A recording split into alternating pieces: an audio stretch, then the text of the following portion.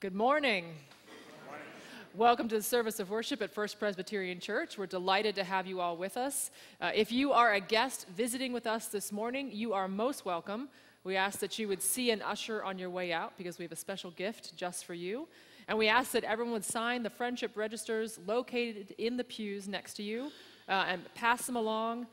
Get to know your neighbors by name if you don't know them already. There's lots of announcements in the bulletin. I'm just going to highlight a few. Today is World Communion Sunday. We are collecting our peacemaking offering. This is a national offering of our denomination.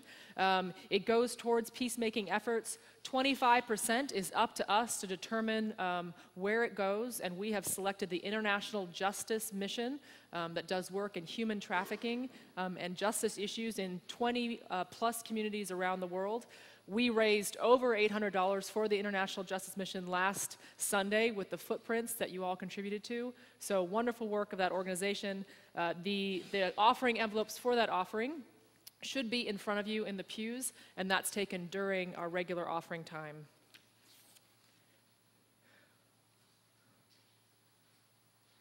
Later on in the service, it's not listed in your bulletin, but following the sermon, we're going to commission our McAllen mission team.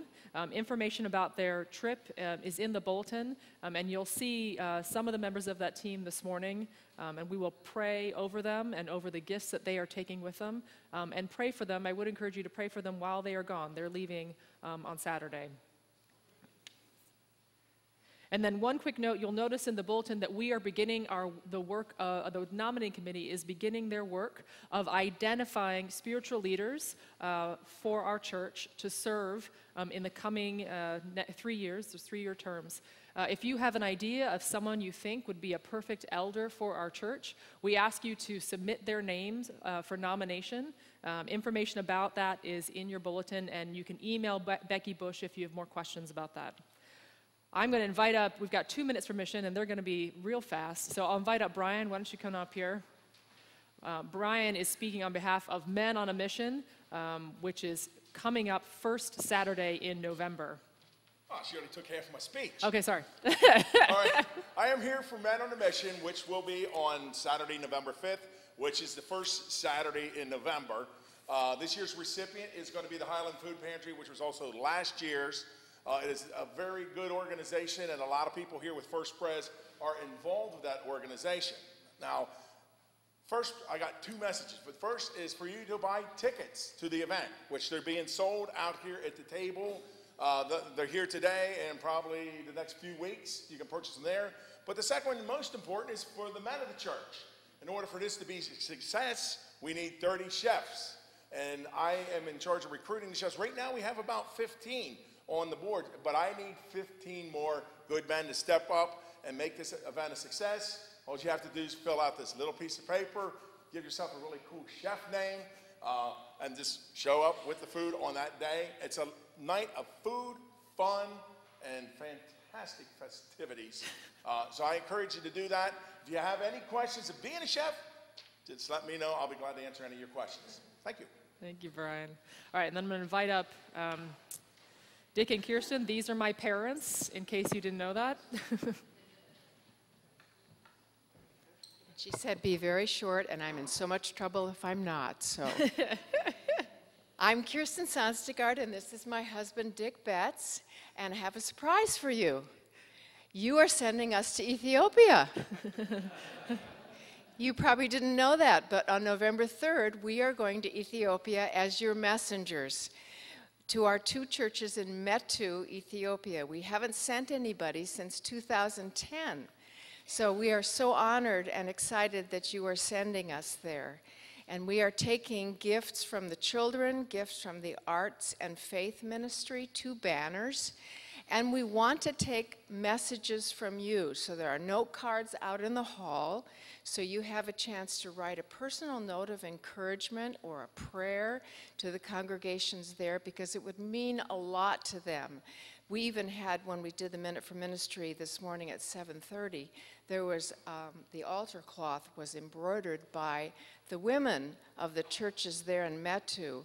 So our connection is very strong, but we want to really send a personal message to them. We want to send messages of encouragement. For the past 20 years, they have grown to the point that they have a hospital, an orphanage, and a seminary. So what can we do other than send words of encouragement? And I was thinking, in Paul's letter to the Thessalonians, he was very encouraging. If you look at chapter 1, verse 2, he says, "We always thank God for all of you and continually mention you in our prayers. We remember before our God and our Father your work, produced by faith, your labor prompted by love, and your endurance inspired by hope in our Lord Jesus Christ." Words of encouragement, that's what we're looking for. Thank you. Thank you. Any other announcements that need to be made at this time? Let us continue in our worship of God.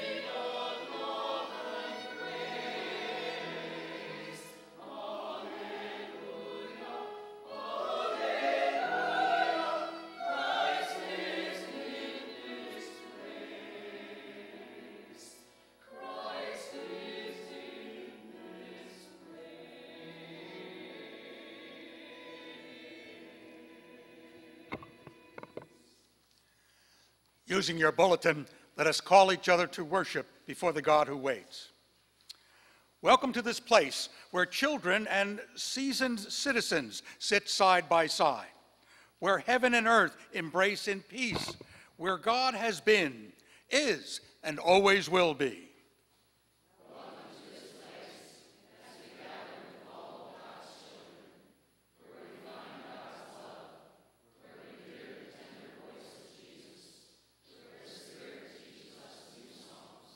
Welcome to this place where all is made ready by our God, where we bring our hunger and find food, where we bring our brokenness and find healing, where we bring our very selves and find acceptance.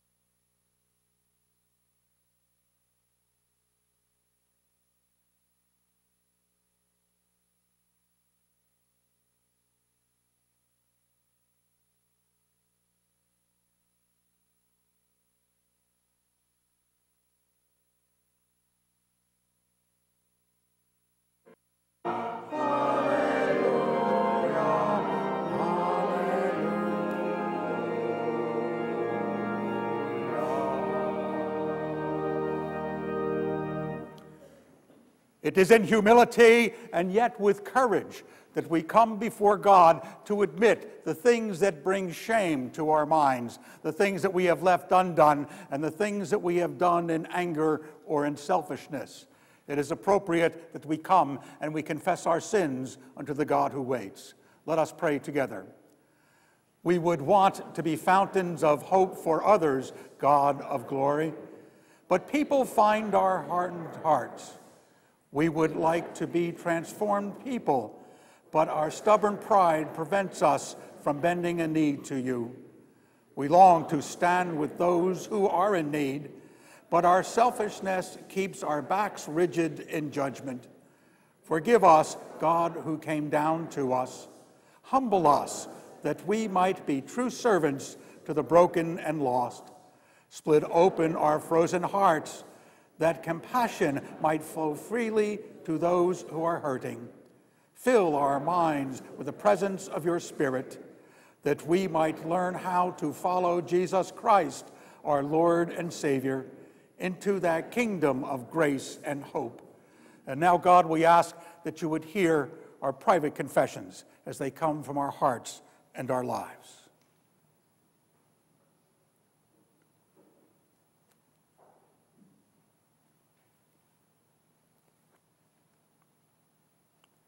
Take from us, Lord, this brokenness that we present to you. For it is in true faith and trust, knowing that you are there with your forgiveness to wipe it all clean. In Jesus' name, amen. This is the good news. In Christ, God's plan for salvation was accomplished. You are forgiven. You are made new.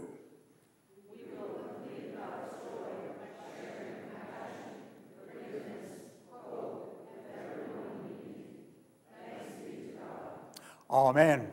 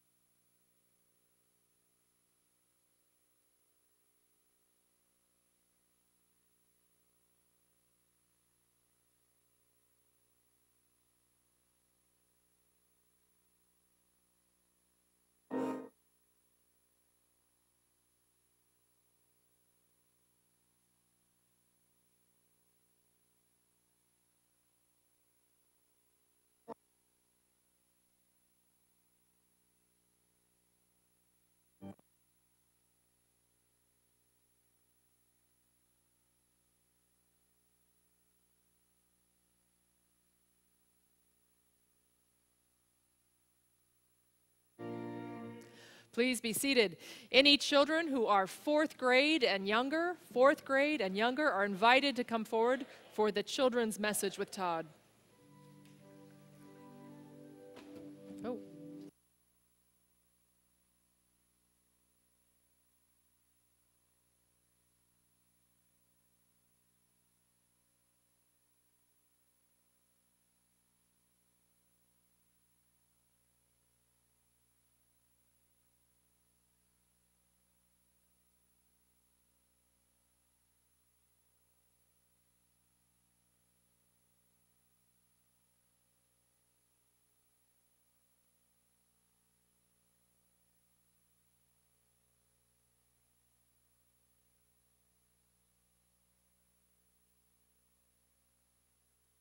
Thinking about when I was your age, and sometimes I would come into the sanctuary and I would notice different things.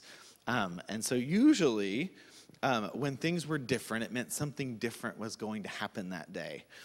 So sometimes I would notice that the colors on the pulpits would change, or on our table. Sometimes I would notice that the baptismal font was pulled in a little bit different place, or maybe that the lid was open. Sometimes I would notice that there were seats in the front of the church that were reserved.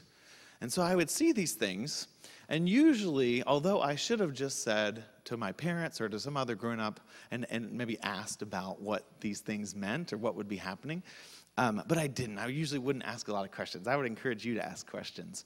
So I would think of them like clues. And so I would use the clues that I had noticed, and I would try to pay attention to what was happening in the service, so that the next time when I saw those same clues, I would know what was going to happen. But there was one thing that I didn't understand. There was a clue that I couldn't figure out. And so in the church that I grew up in, sometimes there was a table, much like this one, and it would have a cover on it. And everything was all covered up. And so it's a little bit like that for us too, because we know that there's things on this table, but we maybe don't know what's inside of them. And so in my church, we would go out to Wee Ones worship. And so I was never around in the service to see what was under that cover, or what was under those things. Well, I guess I figured that whatever was under there was not for me. But if I thought that, I was wrong. So as I learned when I got older, under that sheet were the elements for a special meal for the people of the church to remember Jesus. There was bread to eat and juice to drink, and it wasn't just for a snack, but it was our chance to celebrate a meal just like the one that Jesus had with his disciples when he told them that every time they ate bread and drank juice, they could remember him, remember that he loved them, and remember that he died so that they could be forgiven. So at this church, we don't say that you have to be a certain age to be part of that special meal. And as your parents and you decide together about when it's the right time for you to be able to share in the bread and in the juice, you can. But even if you're at Wee Ones worship, or even if you're here but not quite ready to be part of that special meal, you can know that it's for you when you are ready, because it's a meal that's for all people who love Jesus.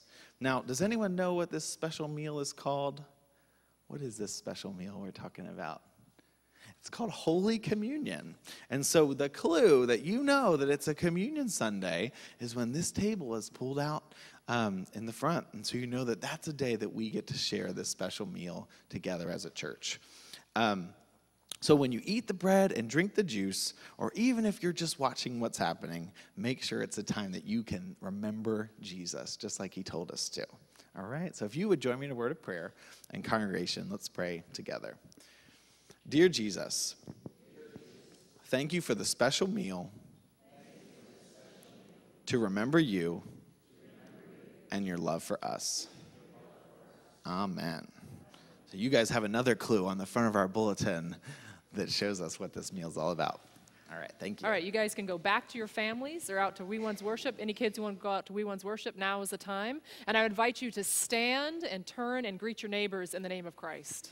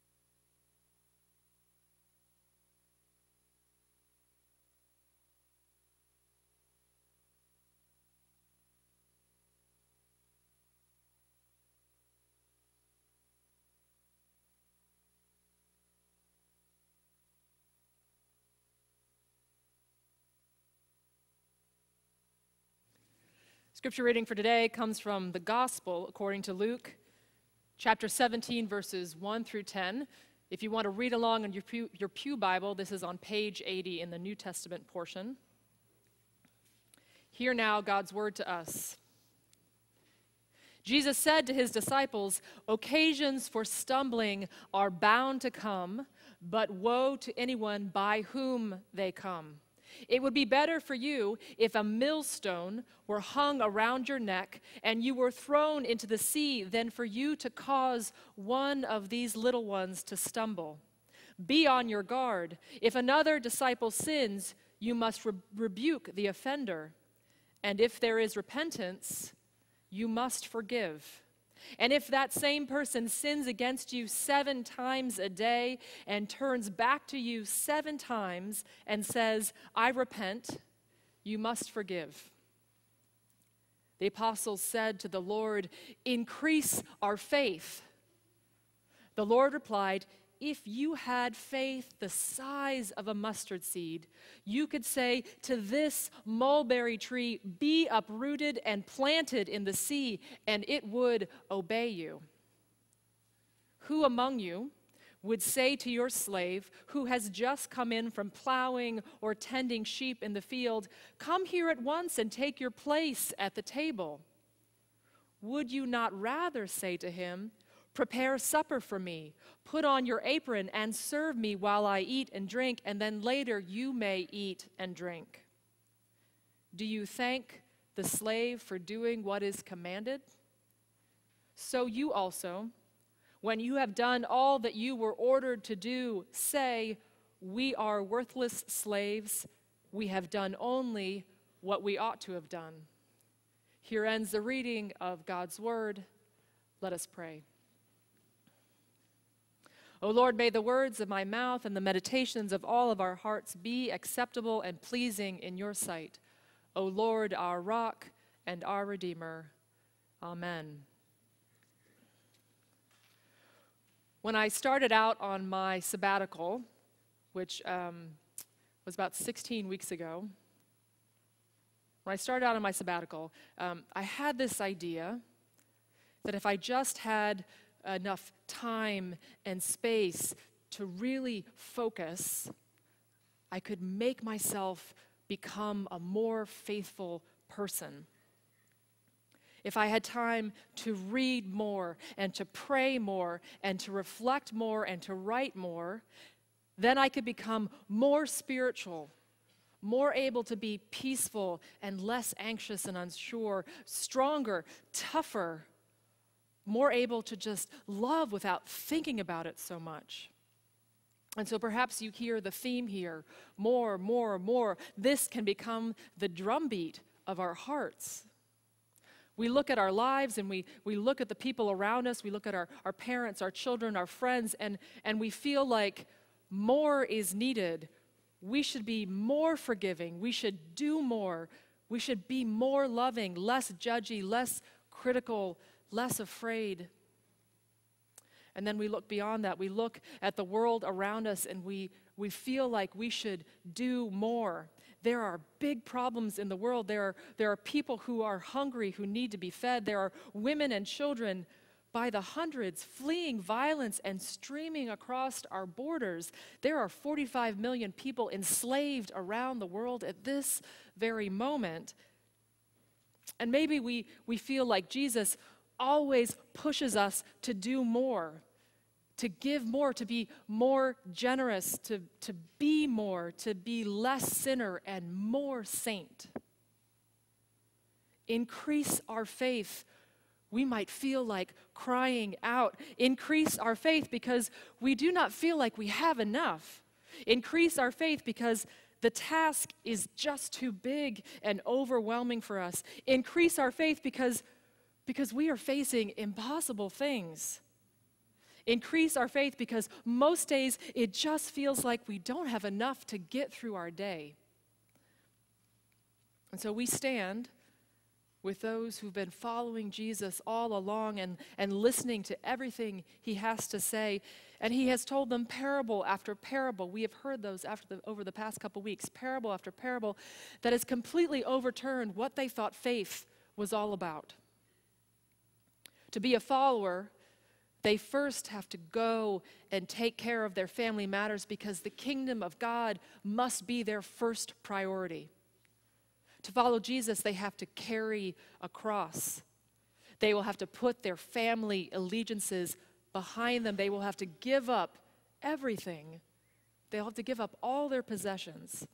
Faith is in forgiving and loving, in not being afraid, in taking risks and challenging the status quo. Faith is in thanksgiving, in having confidence in God's justice, and being willing to call out to Jesus in our suffering. Luke tells us, shows us, that the people we least expect to have faith are the ones who have it.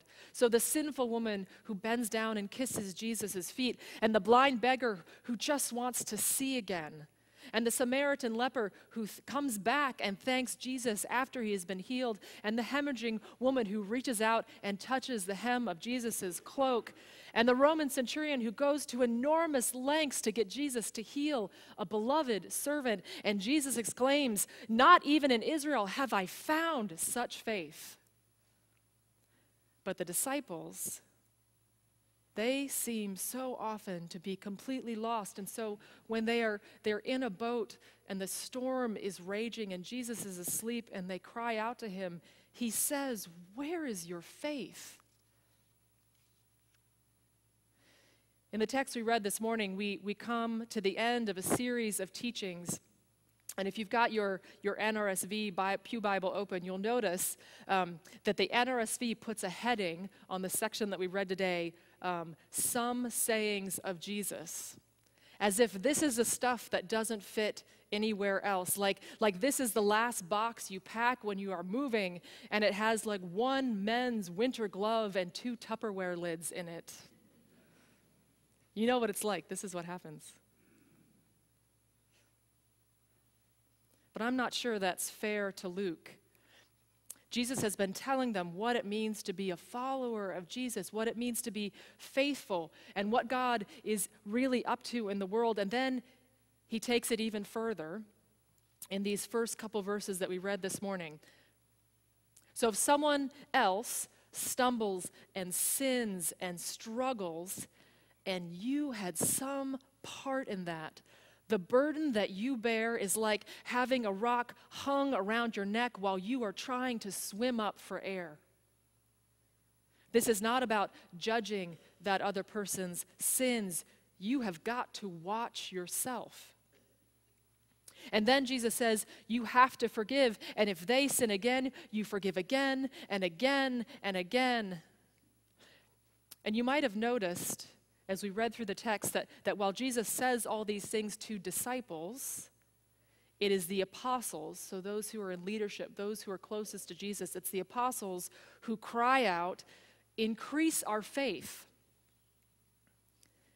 And Jesus' response here is puzzling. So you'll notice first that he doesn't say, "Because you have asked for more faith, it shall be granted unto you."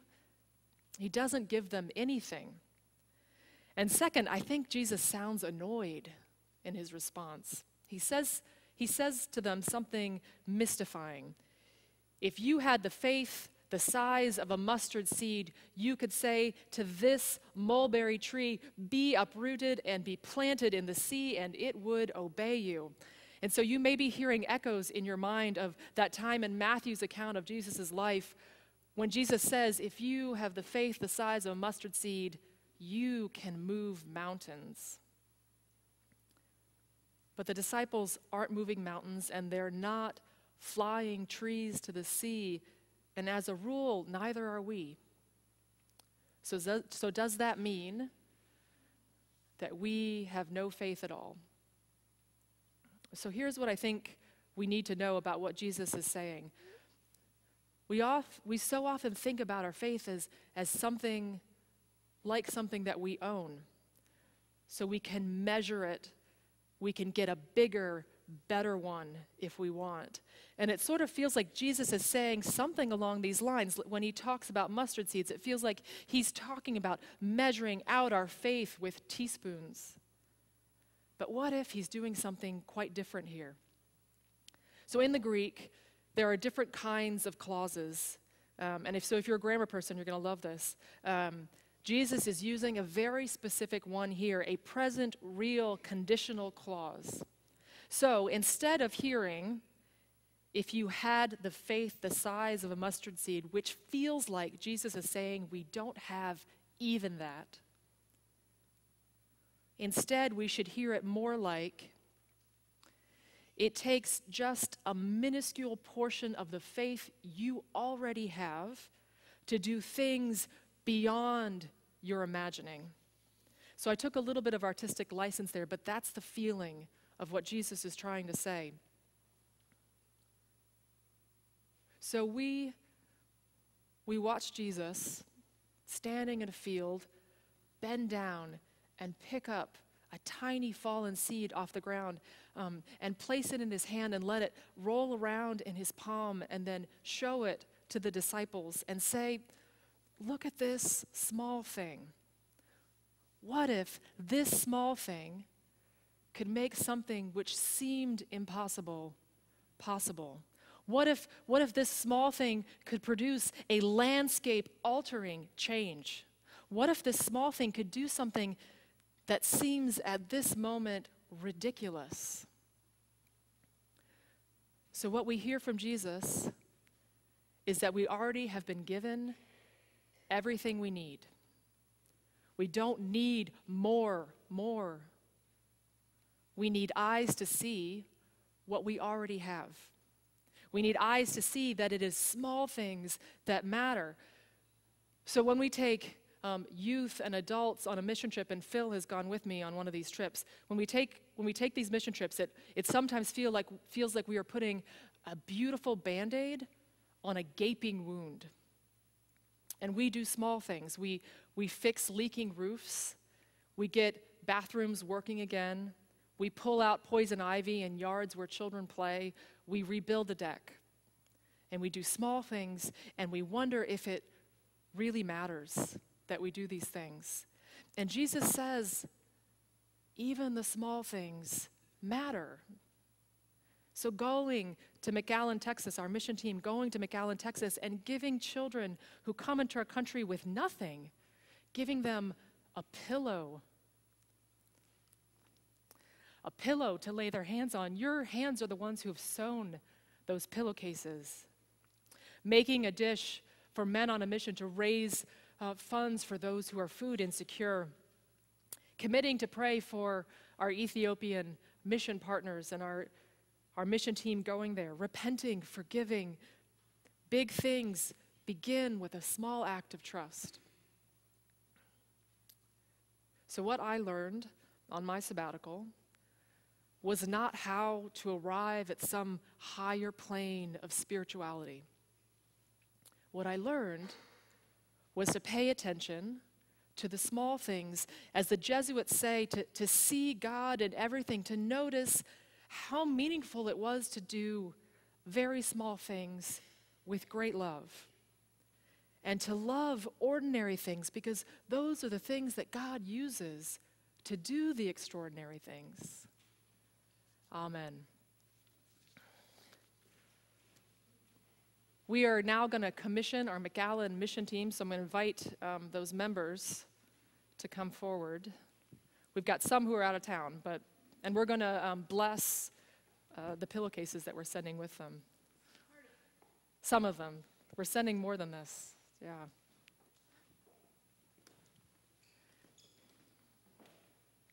Hi, Paula. Why don't you come over here? You want to stand over here?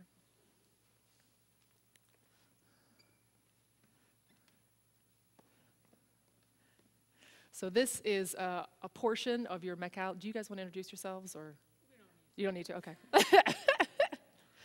These are the people for you to be praying for the next 2 weeks, really, because you guys leave on Saturday. They're going to McAllen, Texas, to a refugee center where over 200 refugees are welcomed every day, most of them women with small children. And they arrive with nothing, no clothes, no food. And so they're going to go and help make that refugee center work for a week and bring these pillowcases with them to give to children who have nothing, so they have a place to lay their head for the first time in a long time. And so we will pray for you and bless these pillowcases. So let's pray. Oh God, you say that when we meet the poor and the refugees and the hungry, that we meet Jesus in his most distressing disguise. And so we pray for our mission team going to McAllen, Texas, that they would meet Jesus in his most distressing disguise, that they would feed and serve and love, and in turn be fed and loved as well. We pray, oh God, for these pillowcases, that they would indeed be a blessing, that they would be our small act of love that goes out into the world, that provides comfort and hope and love and grace to those who need it desperately. We pray for safety, for well-being, and for joy in service. In Jesus Christ's name we pray. Amen. Thank you, guys.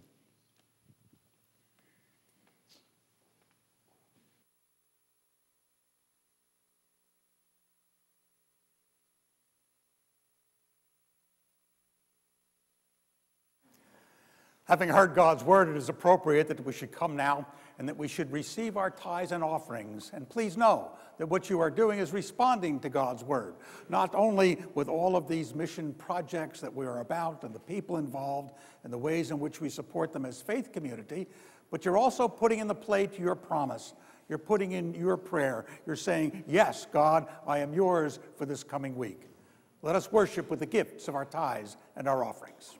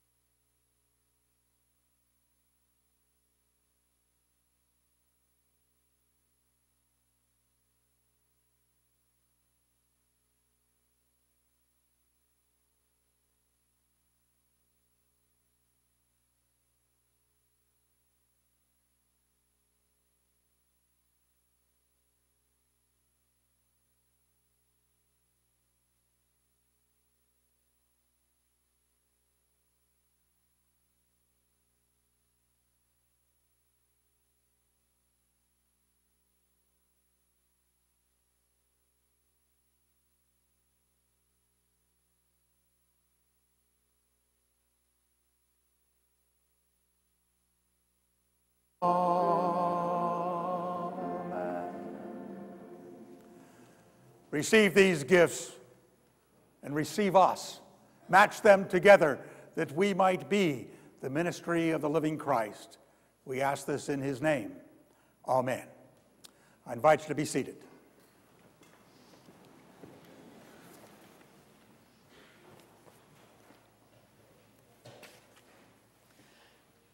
Friends, today is World Communion Sunday, and we have the table of our Lord before us. Friends, this is the joyful feast of the people of God. They will come from east and from west and from north and south to sit at the table in the kingdom of God. According to Luke, when our risen Lord was at the table with his disciples, he took bread and he blessed it and he broke it and he offered it to them. And their eyes were opened and they recognized him. This table that is before us is our Lord's table. Our Savior invites those who trust him to share the feast which he has prepared.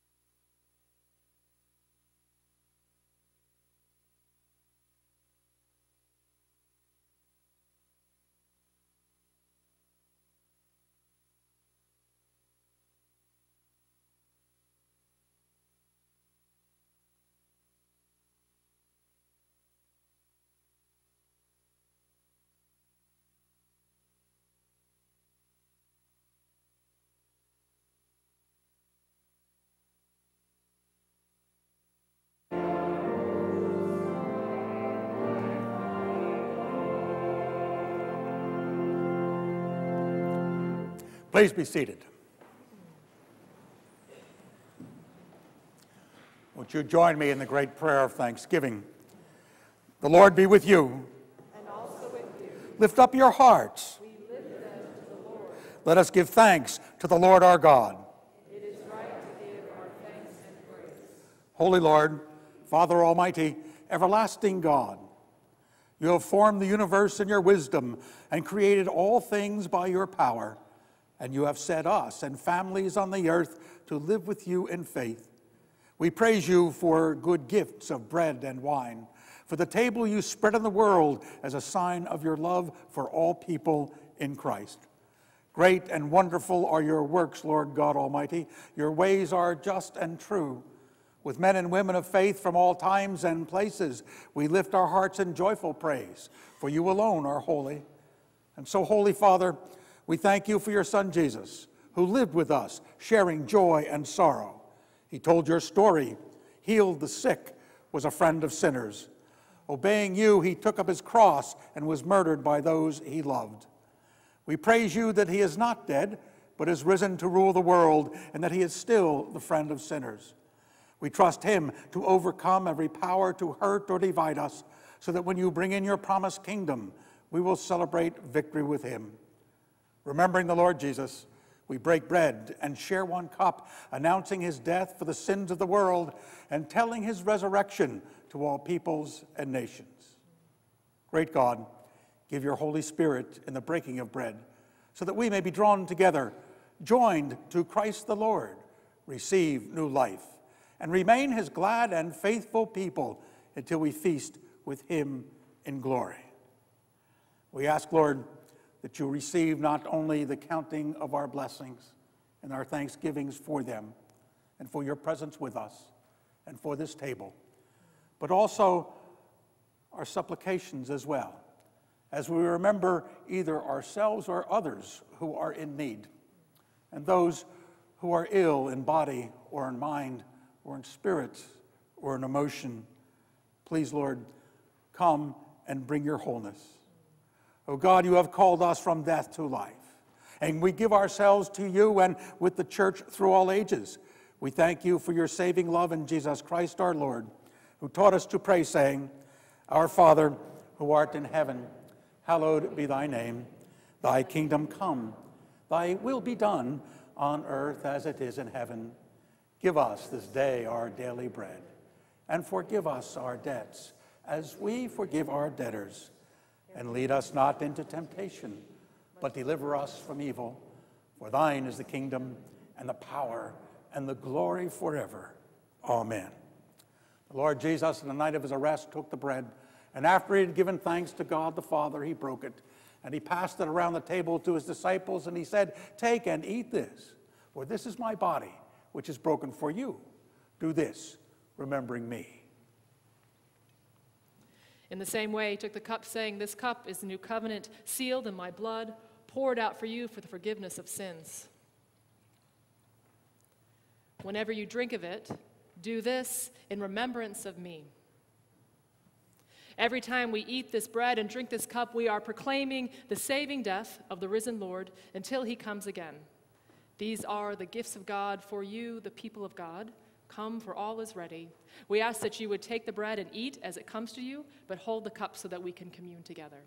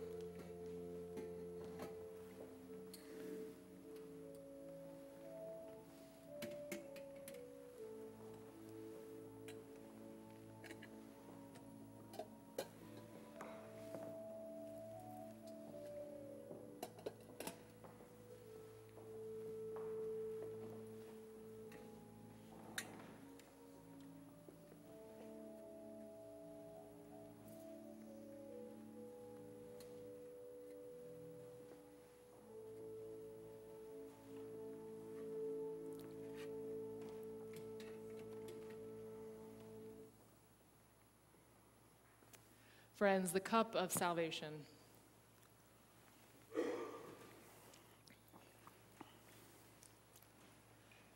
Let us now join together in the prayer following communion. Let us pray. Lord God, with thankful hearts for all your goodness to us, and especially for your nourishment at this table, we offer to you the worship of our lives this week.